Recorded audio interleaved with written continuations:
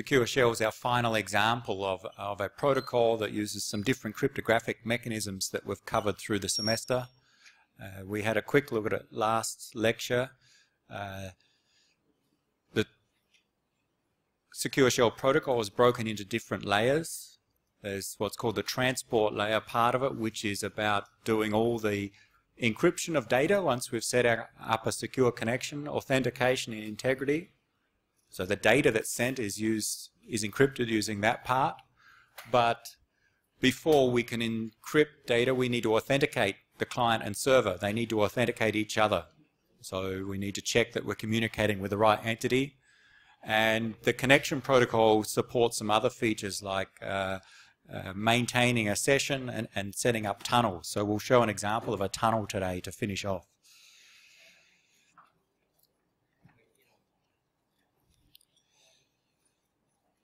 The protocol, we will not go into detail, but just see some example that we established a TCP connection. The two sides exchange some identity string saying what protocol version they support, what software version they support. Then they negotiate the algorithms to use, and we need algorithms for key exchange. To encrypt our data, we're going to need a secret key known by both sides, so we need a key exchange protocol to do that. We also need to authenticate each other, make sure we're communicating with the right sides, so they negotiate the algorithms. Then they perform the key exchange, so that at the end of that, they both should have a shared secret key. And then there's some special message to say, okay, we've done the key exchange, now let's start using that new key to encrypt our data. And there's a couple of messages to do that. After that, the data sent between client and server is encrypted using the algorithms that were negotiated and using the key that was exchanged in the key exchange. Just to recap, we saw a capture of Secure Shell from a client, this 192.168.1.5 computer, to the server, the other computer, and some of the messages. The two identification messages, the negotiation of algorithms in this key exchange initialization messages saying what algorithms will we use. And then these four are the key exchange step, and using Diffie-Hellman as the algorithm to exchange a key. There are other algorithms possible, but Diffie-Hellman is common and used in this case. And we've seen Diffie-Hellman in a number of cases, so it's a good algorithm to be aware of.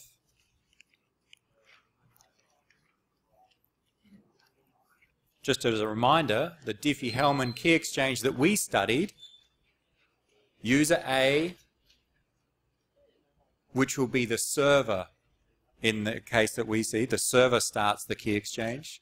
User A, we have some public values, alpha and Q.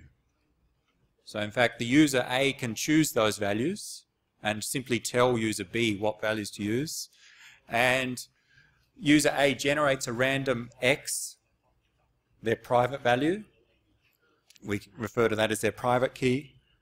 And they, from the alpha, the X and Q, calculate a public Y, a public value Y. They send their public value to the other user.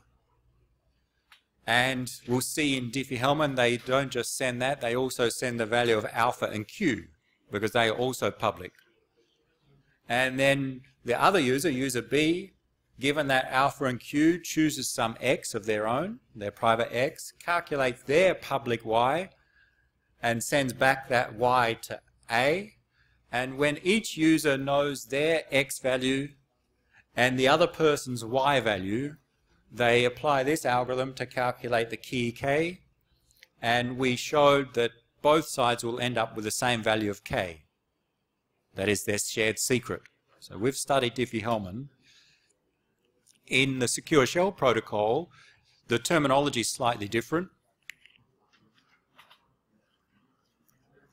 If we look at these messages, this is, I think, the message we want to start with. This is from the server to the client. See if we can find the values.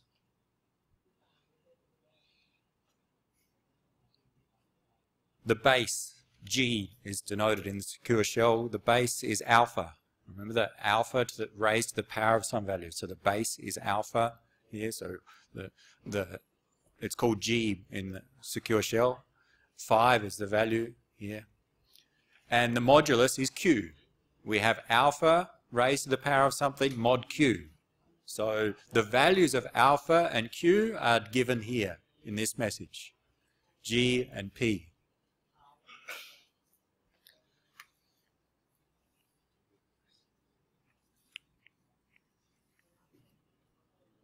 What else do we see?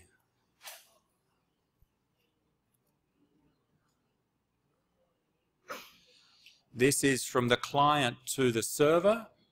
So this value denoted as E is the public value of the client. It is the value of Y that the client calculated. It received alpha and Q. The client chose its X value. It doesn't tell anyone its X value, it's private. Calculates its Y and sends it back. And this is the value of Y being sent back. It's just called E in this case.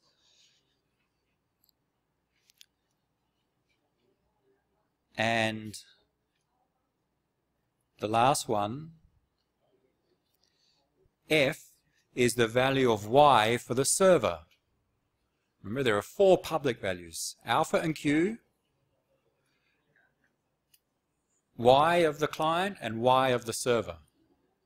So the procedure was this message from the server contained alpha and Q. It told the client what alpha and Q to use. The client sends back its value of Y. And then finally in this one, the server sends its value of Y. And once they have each other's Y value, they can calculate K.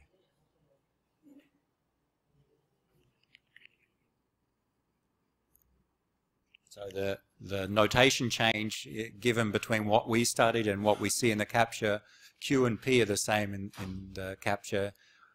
E is this public value of the client and F is the public value of the server. So that's just Diffie-Hellman working.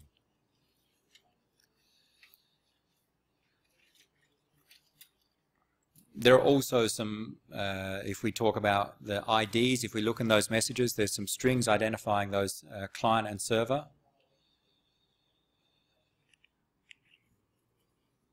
What else do we see? In this third message, the server sends its public value here, but since the server has the public value of the client, the server can calculate K. So the server knows the secret K, and similar, when the client receives this, it can calculate the same secret K. So they both have a shared secret. And also included in this message is some other information. So what the server does is it calculates the secret K, and then it can use that secret to encrypt information or to sign information. So the secret is then used in other steps in the signature, for example. So here, the secret obtained from Diffie-Hellman is then used to encrypt information that is sent for the subsequent steps. For the client needs to learn the key that they'll use. So the signature component, this is a signature from the server. So this involves the server using its private key to sign some values. So when the client receives this message, how does it verify it? How does it verify that this message came from the server? This is, the signature is coming from the server. It's therefore using the server's private key. The client will receive this message and it wants to verify, did this message come from the server or did it come from someone pretending to be the server? That would be bad. How does it verify? If it's signed with the private key of the server, we verify with the public key of the server. So the client, when it receives this message, which is signed by the server, to avoid man-in-the-middle attacks, we need to verify it. A man-in-the-middle attack may be someone sending us to the client a message that is pretending to be from the server, but it's not. And that's a problem. So signed by the server. When the client receives it, it verifies using the public key of the server. How does the client know the public key of the server? How did the client get the public key of the server? Often it does not. Okay, in the way that we have used, or you've seen secure shell used, when you first secure shell into a server, SSH into a server, you get a warning message saying, you've connected to this server, and what's happened, the client has received this message. To verify it, it needs the public key of the server. But if it doesn't know the public key of the server in advance, it cannot verify. And you will see on the screen usually some warning message saying, are you sure you want to proceed? Yes or no. And that's because the client is not sure if this is a man-in-the-middle attack or if it's actually from the real server. So to avoid such warning messages, you need to some other way obtain the public key of the server in advance. Maybe manually copy the file from the server to your client in advance, and then you can be sure. But you'll commonly see with secure shell, if you haven't set it up to obtain the public key of the server, then you'll get this warning message, and you really have no protection against man-in-the-middle attacks in that case. So the client receives this, and in theory it should verify. In practice, sometimes it cannot verify without the public key. And then they say, okay, because they've exchanged a secret, let's see what we've got.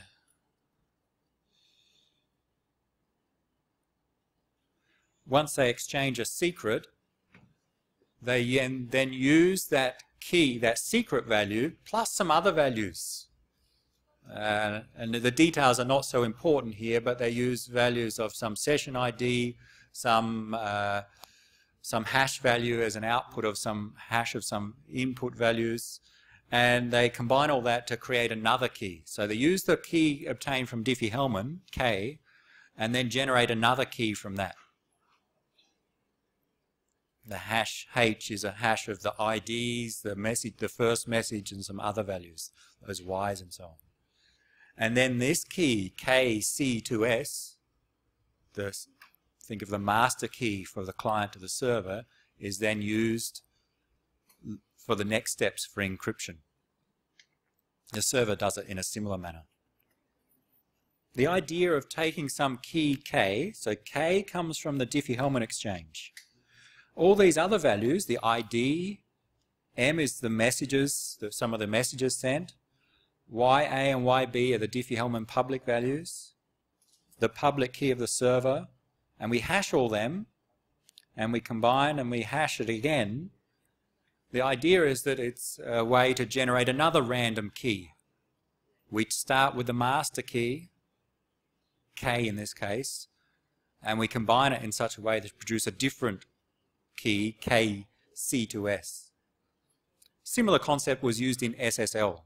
We generate a pre-master key that is used to generate a master key that's used to generate different subkeys. Effectively, using the hash is like a random number generator. It takes as an input the key and some other values and generates a random output, which is used for a subsequent key for encryption.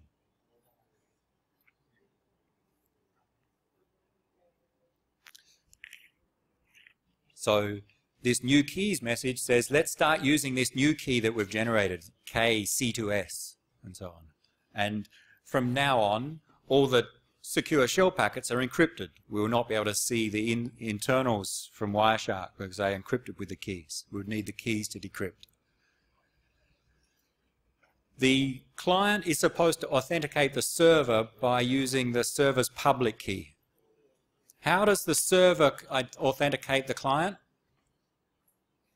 How does the server know it's actually the correct client logging in?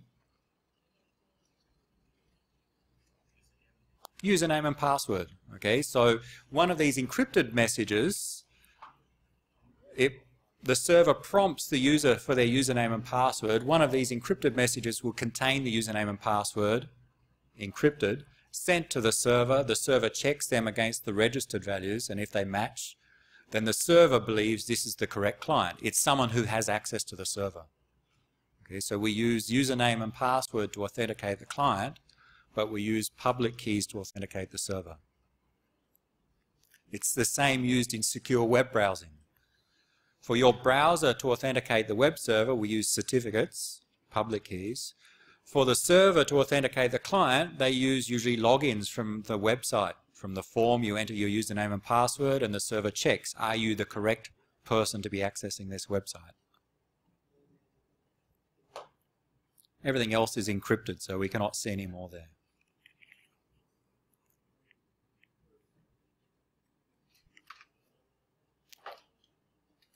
Before I show you an example of tunneling and using Secure Shell for tunneling, the last thing, so this authentication aspect, the server has its key pair. It assumes the client knows the server's public key in advance, but in many cases it doesn't. And that's why you see that warning message when you first log in. You don't have the public key. You're not sure if it's the correct server. And client authentication, the common way we've seen is using password-based. The client sends a password, an encrypted password, to the server, and the server checks that. But you can use key-based authentication.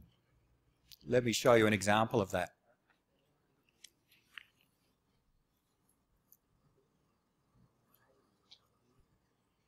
First, an example of password-based authentication.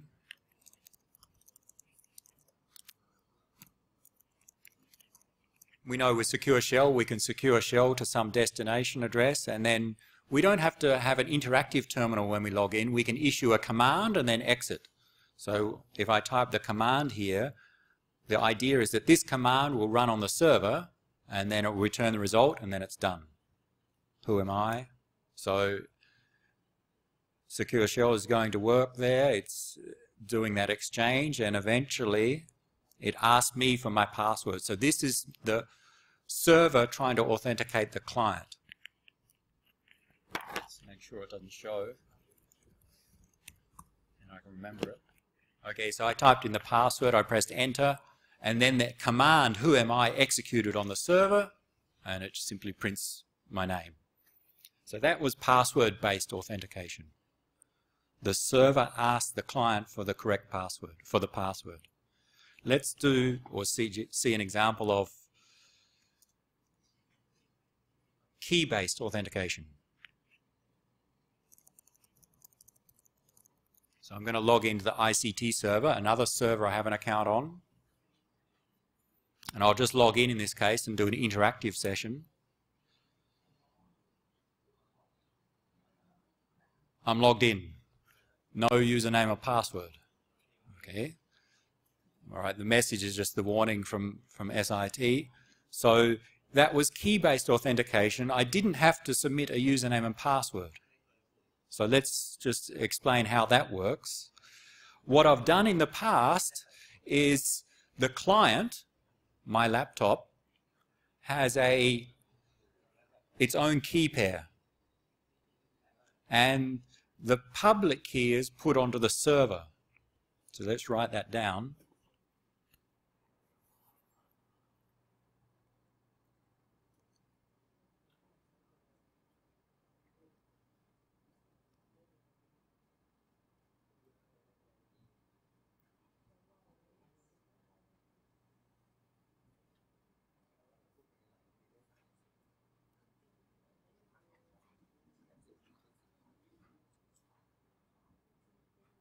Normally, the server must have its key pair, and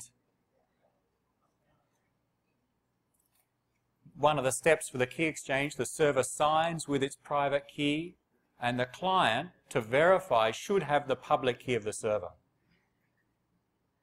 If it has the public key of the server, when the server sends a message, the client can verify that it came from the server, not someone pretending to be the server. So that's needed for the client to authenticate the server. But in addition, if we want key-based login, we can have a public key pair at the client. The client has its own key pair. And if the server knows the public key of the client, then in the same way, when the client sends a message to the server,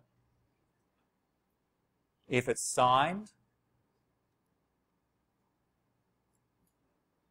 in the authentication step, if the client sends a signed message, signed with its private key of some message, the server can verify it's the correct client because it has the public key of the client. And that's how we do effectively password-less logins or key-based logins. We configure the client to have its own key pair, and that's, you run a command to create your key pair. You copy the public key of the client to the server in advance. That must be done in advance and securely, so the server must trust it's the correct public key. And then once they log in as part of the secure shell steps, one of the messages the client sends signing with its private key, and the server can verify that because it has the public key. And when it verifies and it passes successfully, it knows this message came from the client. The only person who it could have come from is the client because it's signed by the client. Therefore, I'm communicating with the client. Therefore, this client can log in because I've previously allowed them to log in if they provide me the correct key. So the step to set that up is that to allow key-based login or password-less logins with Secure Shell, the server must be configured to have the public key of the client.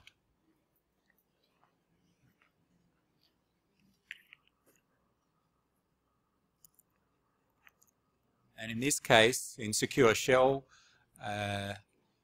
let me bring up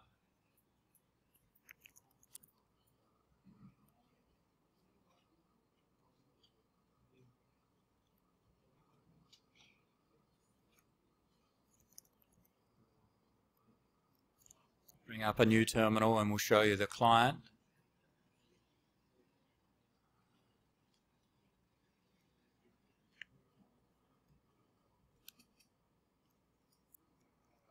This is the client, my laptop.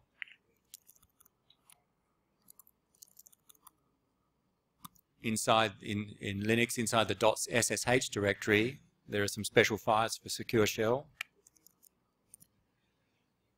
I have my own key pair here, ID RSA and ID RSA.pub are my private key and public key respectively for my client. So this is my private key. I will not show you that. It's private. This is my public key. They were generated in the past. I can show you my public key. It's an RSA public key but stored in a text format, so it's easy to copy. So it's just encoded using some encoding techniques. So it's an RSA key that's all encoded in here. Not encrypted, encoded, meaning the key, remember a public key is the modulus n and the public value e. Those values are encoded in a form that we can represent in ASCII characters, so show on the screen, and for this username and computer. So that's the public key of the client, and in the past I've copied that to the server. Remember, everyone remember this, because we're going to look at it in a moment, or at least the last few characters. There's 5 LSJD. If we look now at the server,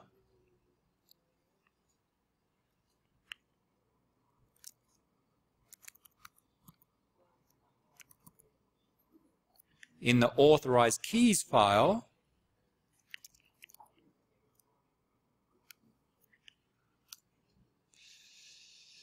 it's this one.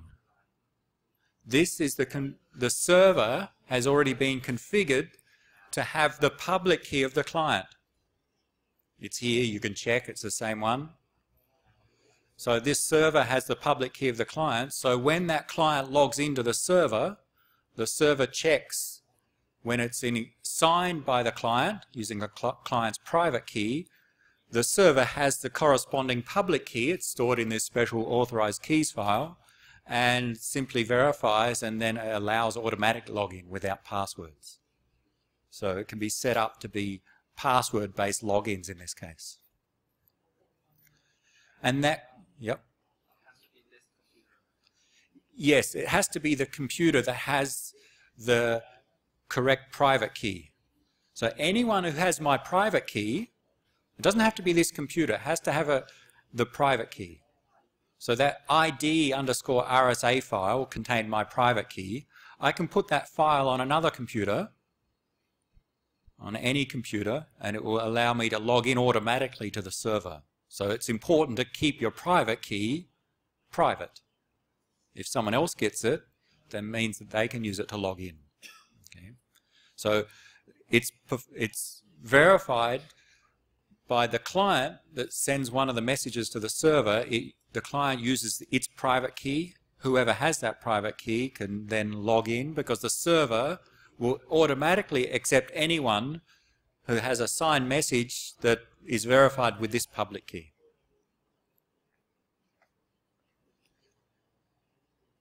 So to get the public key on the server, I had to copy it in advance. Okay, that was a manual step.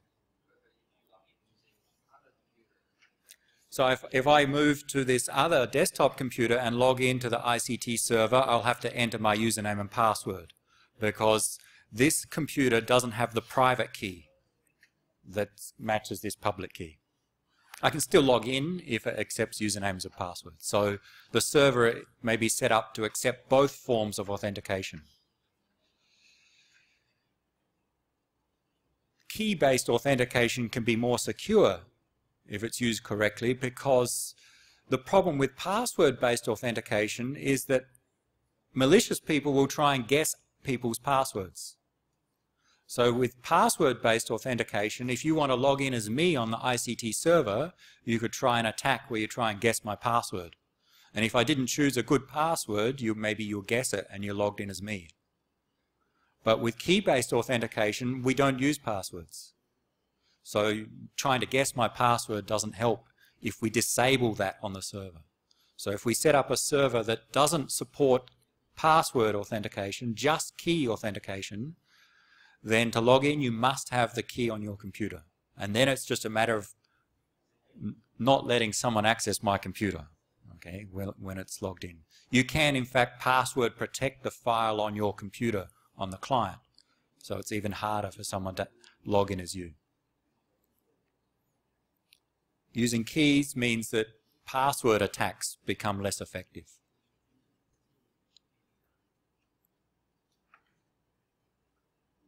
Any last questions on this form of client authentication? Right, the key may, so the public key may not just be the exact value of the modulus and the value E in RSA. There may be some other information to determine the data structure and so on. So there may be, this is just an encoding of the public key. How the public key is stored, I don't remember. It's not just the value of N and E, it's maybe some other data structure information. So there may be similarities between different public keys. You need to decode this and find the what it converts back to. But I says most of these values are indicating the value of N, the modulus N, which will be different for different public keys.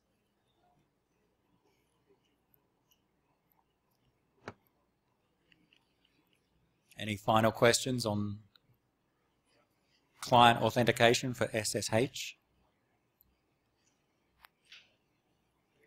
Then the last thing,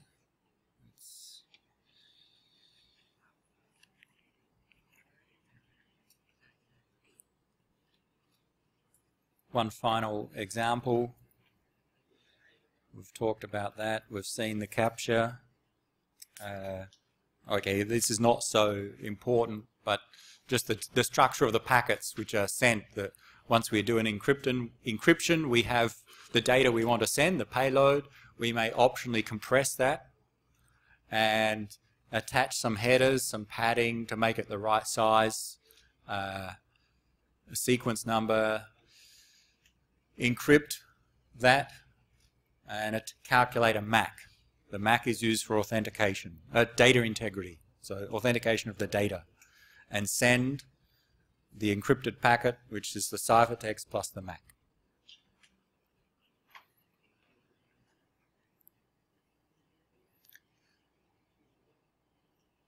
The last thing to demonstrate is that secure shell can be used in what's called tunneling mode, which allows you to send the data of other applications via the secure shell connection.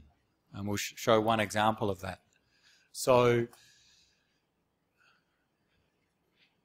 a normal TCP connection, an unsecure TCP connection, say from a web browser, a client application, to a web server, what happens is the client, does anyone see port numbers A and B on this picture? It should be X and Y are application port numbers here. X and Y are port numbers. So this says, let's say for web browsing, just normal web browsing. My web browser uses a port number X to communicate with TCP on my computer, the client, and we create a TCP connection to the server computer on port number Y equals 80 with HTTP and communicates with the server. So that's just normal TCP-based communications. We can, because that's an unsecure connection, one way we can secure it is what? If we're using web browsing, we can use HTTPS. Okay? But what if the web server doesn't support HTTPS? We're trying to access a website. The web server only supports HTTP. Can we still make the packets that go across the internet between your browser and website secure? That is encrypted. Well, you can do what's called tunneling and send the HTTP packets inside a secure connection using secure shell. And we'll demonstrate an example of that. So the idea is that, now the port numbers are correct, normally your client connects to TCP at port X and at the server at port Y. With the secure shell tunnel, you connect at that same X and Y ports to, instead of TCP, to an instance of the secure shell client and server. And they establish a secure connection. Anything sent via SSH is encrypted. And SSH in turn uses TCP to communicate across the internet. So the idea of a secure shell tunnel is when your client and server application do not use encryption, but you want your data to be encrypted, send it via secure shell. And there are different ways that that can be used. But the one I'll show is to connect from a browser to a secure shell server and have all of that encrypted, and then from the secure shell server to an external web server. And it can be used for different purposes, to encrypt your data across a segment of the path and to do things like bypass firewalls. Let's show the example.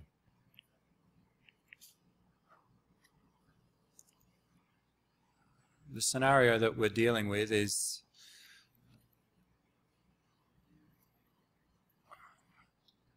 I have my client, will be my browser. We'll use web browsing as the example. I have a web server I want to access, and we'll use in the middle a secure shell server.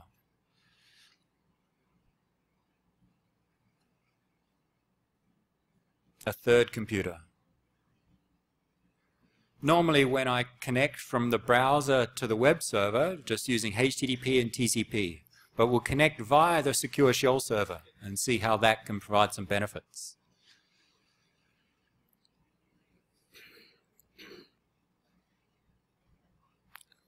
So we'll have the browser running here, Firefox in our case.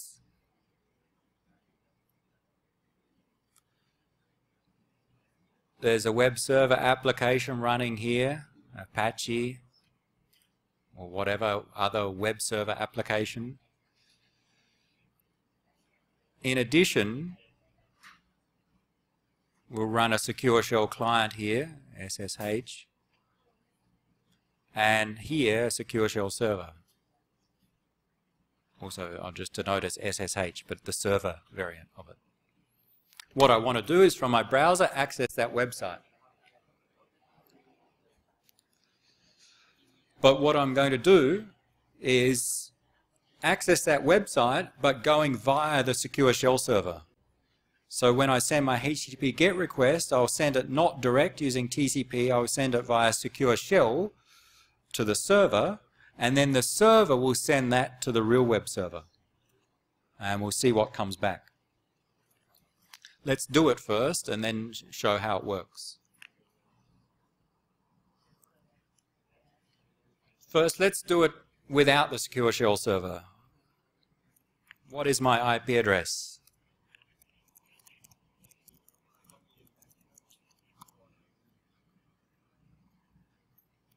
So here, no secure shell server. From my browser on the laptop, I'm accessing some website. The web server, in this case, what is my IP address?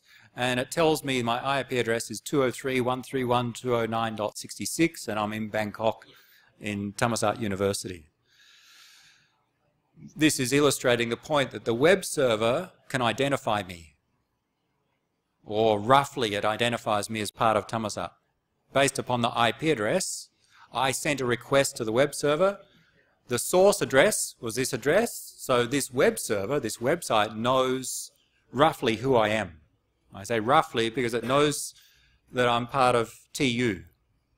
Okay? It may not identify me uniquely, because I think if you open your mobile phone and visit that same website, you'll get the same IP address.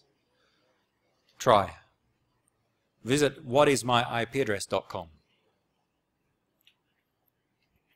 using the SIT Wi-Fi, I suggest.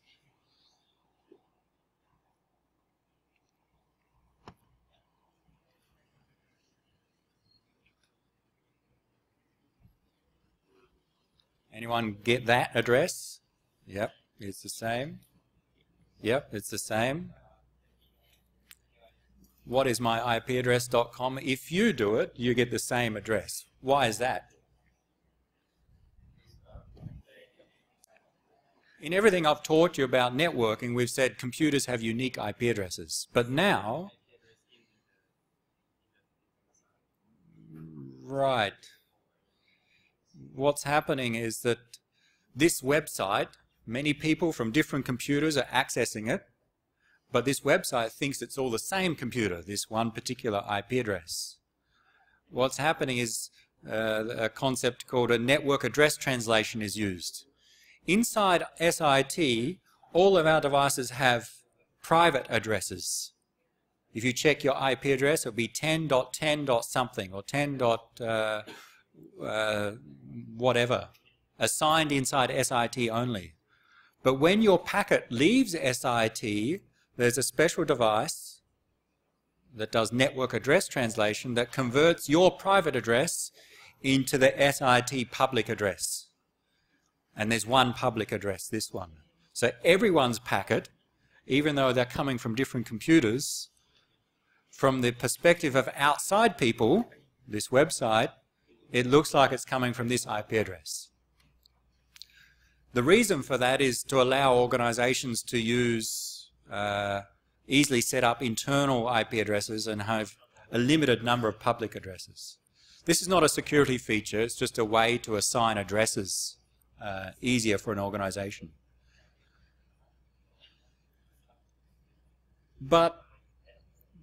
Does this website know who is accessing it? Well, it can get down to the level it knows someone from TU is accessing, but maybe it doesn't know it's Steve or someone else. So in theory, we say everyone has a unique IP address, and we can identify people based upon that IP address. In practice, because of network address translation, from outside people's perspective, there may be a shared IP address, and we may not be able to identify individuals, but we can at least identify the organization or the ISP they come from. That's not the point of this example. That's just showing that this example is just showing us that this website knows I'm from TU. There's no secure shell used. I want to access the same website, but I'm going to use a secure shell tunnel.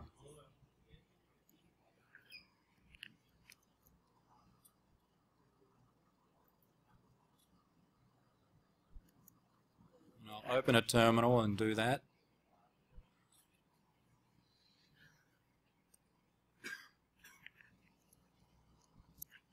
I'm going to use a secure shell tunnel. So I'm going to secure shell into my external server. Normally that logs us in. I don't want to run any commands on that server. So the -n option says don't run any commands here. So this will start the secure shell client. I want to start it in a special mode where the secure shell client will act as a special server that it will listen to connections from my web browser. So I add to say listen on some port, and I just choose this random or unused port 9999. This logs into my external server, but it sets up secure shell client to start as a tunnel endpoint. Let's do it and then explain how it's working. It logs in, should ask me for the password. I'm sure I've typed it wrong. How do I know? No, and if it's successful, then it does nothing. So it looks like I typed it correct. So it's not going to issue a command. The -n option says just log in, don't do anything. The -d option says now listen, if anyone sends to port 9999, then take that and send it to the secure shell server. So what I do now is I set my web browser to use port 9999 in a proxy mode. I'll go to my settings in my web browser, my preferences, my network settings, and we'll set a proxy. Normally there's no proxy used, and I'll configure a manual proxy configuration. I've already done it. We use a special protocol called SOX, and we're using it here to what we'll do is my browser normally sends packets out across the internet to the website that I specified in the address. But now I'm telling my browser, don't send the packets out to the internet, send them to a SOX proxy server that's on the local host, that's on my computer, and that's listening on port 9999. The secure shell connection I created using that -d option started a SOX proxy server. So what this is going to do is tell my browser, send to the secure shell client whatever you have to send. Okay, that. Refresh. And now I'm in Japan from the website's perspective because the server, the secure shell server, is in Japan. And that is the address of my server in Japan, 106.187.46.22. What has happened? From the web server's perspective, it thinks someone from this IP address contacted it. But we know it's my laptop that did it. What happened was we configured this secure shell client. First, it connected to the server. when I ran the SSH command, it logged into the server and set up a secure connection. But the -D option said to listen on port 9999. So access its own special server. It's called a SOX proxy server. And then I configured my Firefox browser to send via this proxy. So what Firefox does when I visit a website is it sends to here, because it was configured to use this port on the local host on my computer.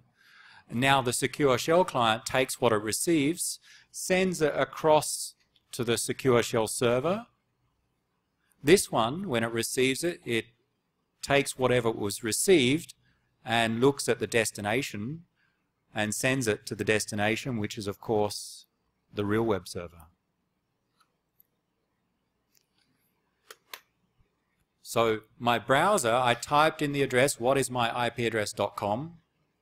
It creates a packet which will be destined to this web server, but my browser doesn't send it across the internet, it sends it to the secure shell client running on my computer, which then encrypts everything, sends it to the secure shell server, and what it receives, it takes the original message, the request to the website, and sends it to the website. And the response comes back in a similar manner. What's happened here? Why has this provided, what benefit has it provided? First, the web server, when it receives the packet, the source address is that of the secure shell server. It receives a packet from this secure shell server. That's why the website reports your IP address is this one, because that is the IP address of the secure shell server. What's the practical benefit of this? This is some form of hiding from a web server who you are. The web server doesn't think I'm in Thammasat anymore. They now think I'm in Japan. Okay, so it's a form of hiding or pretending you're from some other location. When web servers use your address to identify which country you're from and then tailor the response based upon the country, then here's a way to fool the web server. The other benefit of this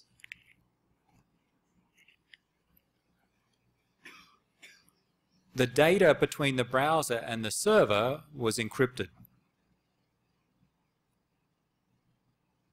We use secure shell here, so the request, remember we're only using HTTP, there was no HTTPS, but still, because the request was tunneled using secure shell, this segment of the path, the data is encrypted. The benefit is anyone inside this segment cannot see my data. Out here it's not encrypted, it's still public. It's using just HTTP. But over this segment, it's encrypted. And again, that can be used for keeping your data confidential against specific targets. So no one inside SIT can now see my encrypted data, can see my requests. Say you're using a Wi-Fi connection. I know everyone here can monitor Wi-Fi and intercept my packets. So even though you intercept my packets in the local SIT Wi-Fi, they are encrypted if I use this, meaning you can't see the original contents. So that's one benefit or one way that it can be used, this tunnel. It can potentially be used to bypass firewalls. If there is a firewall, say inside SIT, at this location, a firewall blocks traffic, usually based upon addresses, IP addresses and port numbers. If this firewall was blocking access to this website, based upon the IP address, it would not see the address of the web server in this packet, it would see the IP address of the secure shell server. So the firewall would not block access to this website. It would allow me to send the packet out to the secure shell server. The firewall would have no way of knowing that I'm actually contacting this web server. So such a connection can be used to bypass firewalls if they block based upon addresses.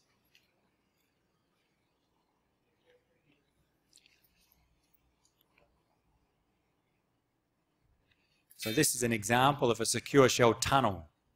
The concept of a tunnel is that we're putting application layer packets, web browsing packets, inside other application layer packets, secure shell packets. It provides some form of private network between my browser computer and my secure shell server. A private network, no one can see what I'm communicating. It's a virtual private network, a VPN.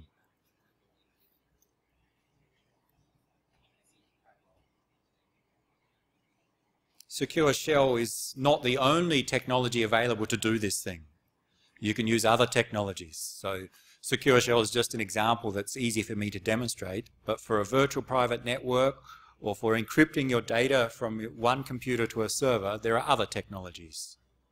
Different specialized VPN technologies and different secure protocols. All use the concept of tunneling to create a virtual private network.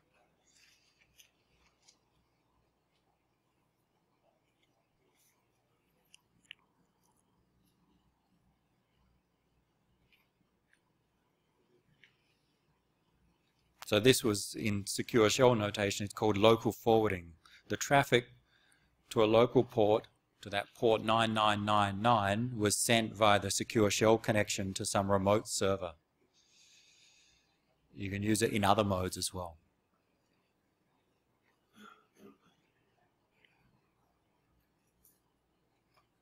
Any questions to finish on secure shell? Yep. It is a form of VPN. How is it different from a VPN? A VPN is a general technology, a virtual private network. A private network, let's say I want to connect from my computer to the secure shell server in a private network. Then I'd need to build my own network. A private network, if I own it, then it's private for me. Anything I send across it is just seen by me. Right? No one's going to build their own network just to send their traffic to that server. A virtual private network provides the same thing, but using encryption, it's done virtually. And that's what we're doing here. We're creating a virtual private network between my browser computer and the SSH server. Because anything that we send between them is encrypted. Even though it's going across the public internet, the data is kept private.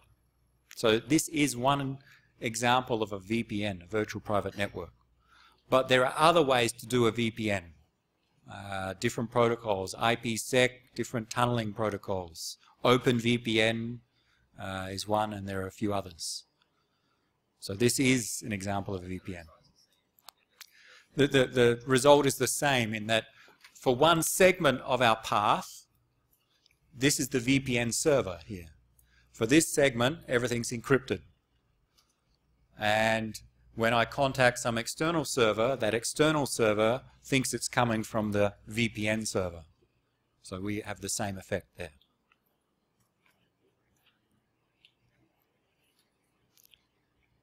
Any other questions on secure shell and secure shell tunneling?